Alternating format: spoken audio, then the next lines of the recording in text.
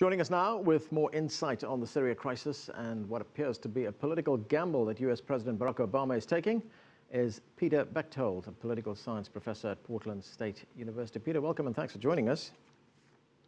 Thank you for having me.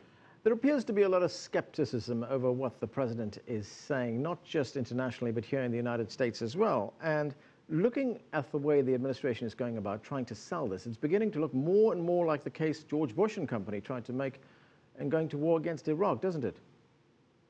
It does, most unfortunately, yes. So what do you make of this? Yeah, go ahead. Well, I was I was very much surprised by the two speeches that Secretary Kerry gave. I've had tremendous appreciation for his efforts as chair of the Senate Foreign Relations Committee, and he was always known to be very moderate, very low-key. In fact, it was said that his low-key approach may have cost him the election in 2004 against President Bush. Yet those two speeches that he has given have been the most emotional speeches I have ever heard from him. And one sort of wonders why. What is really going on here? He's obviously being assigned the task of giving that speech so the president wouldn't have to give it. Right, and the irony of this seems to be that we have John Kerry, who was an anti-war demonstrator during the Vietnam War, and President Obama, who voted against the war in Iraq, now clamoring for this war in Syria. The administration has obviously gone on a marketing and PR drive, if we could call it that here, and a charm offensive. Correct. In Congress as well. No, it's really trying to change the members of Congress, change their minds. Do you think they will succeed?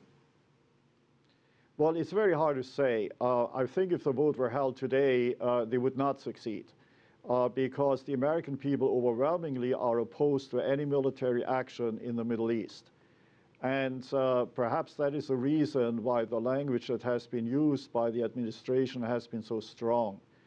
Anand, if I may, you know, there is a huge divide in the United States between what the mainstream media have been putting out and what the academic community has been discussing. I spend about 4 to 5 hours every single day on this issue, listening to National Public Radio, watching 6 different television networks, international and American, but mostly reading the blogs of Syria and Middle East experts. And the Middle East experts are completely opposed to any military strike because it can only set back the United States. It cannot possibly advance our interests. You know, there are two things that appear to be missing from this. One is we keep hearing that the administration has intelligence that tells them that Bashar al-Assad was responsible for this attack. We don't see the evidence, but we hear about the intelligence. The other thing is that President Obama has not articulated exactly what he wants to achieve with this strike here. Yeah, on your first point, Anand, both are very excellent questions. On your first one, there clearly crimes have been committed. Chemical weapons or mixtures of chemical and other weapons have been used, but it is not clear by whom.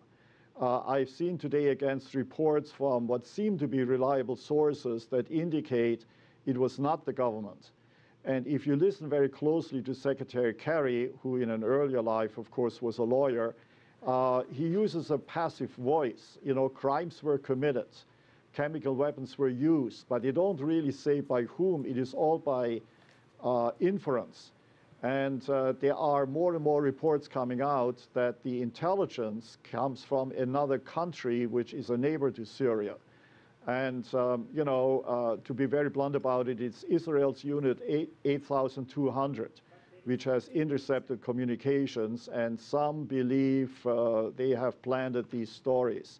And what it is really about, and academics have been talking about this for more than a year, it is really a proxy war against Iran because Iran has been on a target list of both the United States and Israel, and for that matter, to some degree, Saudi Arabia.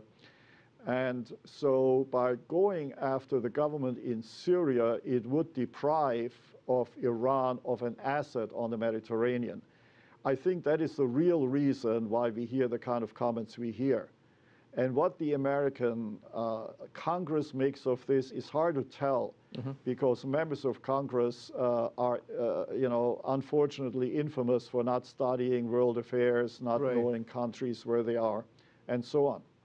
Okay, Peter Bechtold, we're going to have to leave it there. Thanks for joining us, sir.